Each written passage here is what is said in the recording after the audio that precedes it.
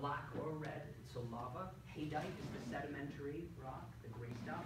Sometimes it'll be a bit terracotta colored too. Okay, the bark. What is the and bark? then bark. Where? You have it? Oh, you don't It's have in it. the mix. Yeah, I didn't bring bags of just bark. So yeah, I didn't. And the fourth is the most debated part, the clay element. So I have Academa, right? And I'm not a fan of it. I find that in our weather, it breaks down too fast for my liking, and the fines go to the bottom. In fact, the Japanese strain out the fines from Academa, and they sell it separately, and they sell it for one use. When you've got a slate, right, and you're going to do a forest or something, or a penjing on it, you drill up the holes for your drainage and for your wires to go in, and then you need to build some kind of a dam around the outside while you're creating the forest, because all the loose bonsai soil would just wash off when it rains or when you water the tree vigorously. So you need something to keep it together until such time as the roots start to grow into each other a bit. Okay? In Japan, they use the garbage, the dust of the akadama to make clay walls. That's how much that stuff compacts. When it gets wet, it's like this kind of clay when it's wet, like modeling clay. And they use it for that purpose. That's why I can't decide why it's such a wonderful element. But you do need something basic to add to the mix. When I was a kid, I used to use kitty. Kitty litter is a terrible thing to use because they make it to break down fast. Of course, it's for one use for 1 day or 2 days, until landfill it goes, right? So it has the right consistency. You could sieve it out and get the right size granules that you want. Bad stuff though, very bad stuff. So don't ever use kitty litter. But there is something a step up from that. If you go to, say, Napa Auto Parts or to one of those kind of stores, they have a higher temperature baked clay crushed up that they get in bags, so you could get it in a 10, 20 pound bag, probably 10, 15 bucks. It's baked at a higher temperature by far than kitty litter. Though it's meant to be disposed of, it doesn't break down nearly as fast. So in a pinch, you could mix that in as your fourth element to your soil. Okay? It brings the acid level down. Okay? It's alkaline. It helps to balance it out. And it's something nice and gritty. It fills the need for something smaller, right? When you look at the parts in these are just shy of a 1/4 inch. It's fairly large stone, right? The black is about 1/8. And this is about a 1/4 of the haydite. So you kind of need something small stuff to kind of filter down in to fill in the spaces in between. I really think there is a need for some kind of clay product, but I honestly can't say that I know what that is. I bring in akadama because people like it. And I say, if you want it, I will absolutely sell it to you, but I do not use it. I use about 4 of those bags a year. That's it, for a collection of 4,000 trees. I'm just not a fan. But if you talk to Bjorn, he'll tell you it needs to be in everything, right? And he is a handsome young resistant, so the fact that it's in your mix outside all winter long, it doesn't break down. But if the stuff is not cooked as hot, then I find in our winters it breaks down quite a bit. So I'm stuck on that fourth element. I'm stuck on it. Oh, that's why. Some people started saying a few years ago, don't ever use turfus anymore, because they were seeing that chips and dust in the bottom. Yeah. And it can kill a tree. And it's tricky because it's hidden. In the bottom of your pot, your tree looks healthy and beautiful all summer long, but all the small sediment, as you wash it and as it rains, starts to go through the bigger rock. It starts to make its way down and it settles in the bottom. If it blocks up this, then you've got a problem. So you've got to make sure all 4 of your parts are not going to contribute to that issue, because you're not in the habit of like things to see, right? You almost need to remove the tree and see how things are going. Years ago, I was finding there was a lot of sediment in the bottom of it, and I was using about 20% cotton. So I am still trying to figure out what to use, but it's tricky. Layer it like a lasagna. That's a little bit impractical and unrealistic. Okay. Case in point, think about your 7-layer lasagna. What are your chances of getting 7 layers in there? Not much. Zero, right?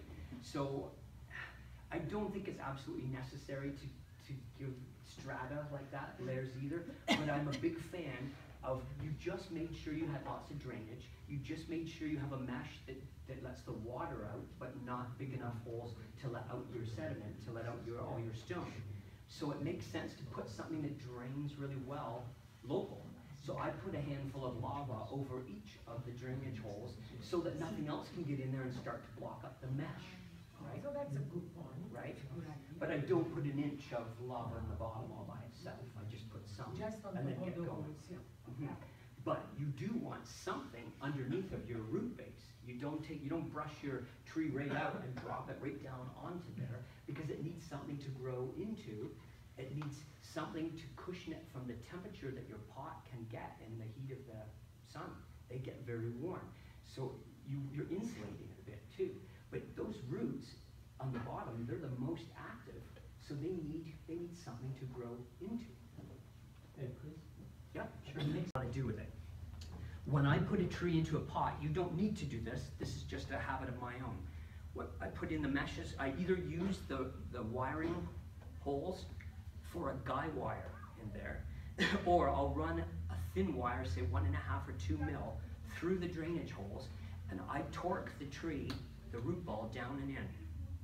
That's just because I'm nervous about cats, dogs, breezes, skunks, raccoons, all the things that are kind of out there in our yards.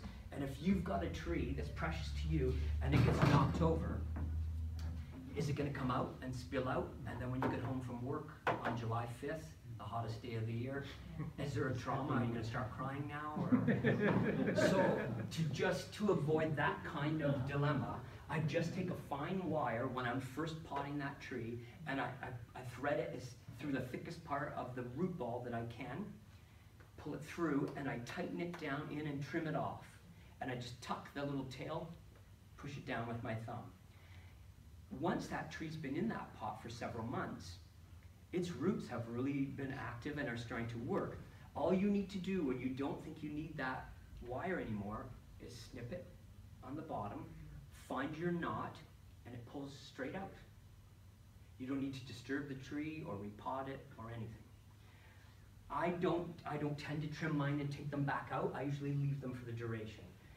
When you guys come to visit, you'll see I've got over 4,000 trees, so I've got just tables and tables and tables and shelves of them. Some of them higher up too, so I worry about the possibility of them toppling and falling. That's why I wire mine in. Yeah, but when do you change the soil? When do I change the soil? Every year I check. Outdoor trees, I find almost every year I need to change some. So here's the question that you ask yourself when you're looking at your tree at this time of year for outdoor trees. Remember, I'm taking mine out of berms, so they're out of the pot already. Already. So Right? It's easy. Because I don't keep them, if I had them all in these micropots, right, like I do for my pines, I wouldn't need to disturb them, right, every single year. Right. But I get to see the roots of all of my conifers and deciduous every year when I'm pulling them back out of the berm. I have to decide, is it time for a slightly bigger pot? And whether I like it or not, although a lot of them come out looking a bit like ice cubes, because during the previous year of growth, they kind of grew to the shape of the pot they were in. Yes. If your soil is pretty good and loose and free draining, you lose a lot of it. So when I'm pulling them out of the berms, they don't keep their shape. So I'm forced to add supplement all the time. Is it absolutely necessary to change it? I don't feel that it is every single year, but it depends on the kinds of trees that you're growing, right? Ficus trees are extremely aggressive, fast-growing indoor trees, right? And it depends on your feeding regimen. Are you looking for your bonsai trees to get what they need mostly from the soil with just a few supplements? Or are you giving them a regular diet, right, of supplement, right? Are you putting some crystals on, or are you pouring a liquid into them every 6 weeks, or some people even more often? It depends, right? It depends. I know that sucks. I know it'd be nice to have just write it on the calendar and say you have to do this on this date, but it's not quite that crystal clear. But I think you can talk to it. Yeah, exactly. I've tried. I do a lot of talking. But yeah, I don't always get the answers that I like. Are you going to wash the roots bare? Not too often does it do that, but I mean, I've seen it done. I have done it. Is that the extent you're going to go to, or are you just upping it to a pot that's 1 or 2 inches bigger because it looks like it's getting a bigger girth? There's vigorous root growth, and so you're thinking a better up pot it.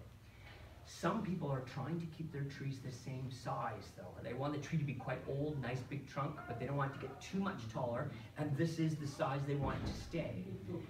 That's when you need to actually actively root prune, right? And depending on the kind of trees that you're playing with, you might have to prune a lot, right? I find fruit trees, with the fruit trees that I'm working with, I don't have to disturb the roots or clip them too hard too often. I find that azaleas, rhododendrons, stewardia, camellia, that family of trees, that they have a very fine meshy root that's almost like a fishing net. So it's hard to get a fix on how well things are going with the root because it becomes one big cube, right? So those I just brush gently around the circumference and the bottom aggressively to loosen it up and then replace just the soil around that. All right, sounds like it's good time for